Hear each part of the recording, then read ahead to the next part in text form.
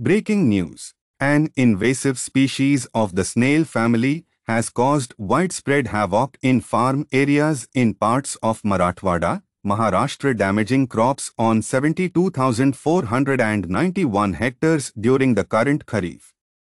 A considerable chunk of the soybean crop along with cotton, among other Kharif crops, have been damaged by the mollusks of the African giant snail family.